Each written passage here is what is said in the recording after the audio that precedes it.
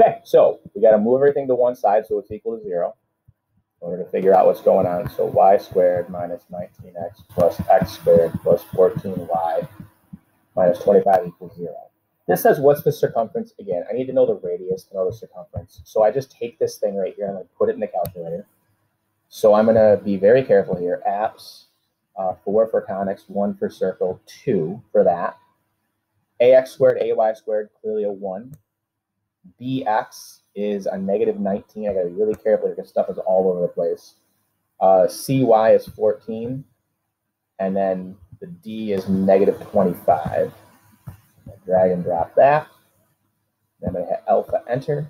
And that's going to give me my radius and all that good stuff. So then let's move over here. And let's drag and drop that.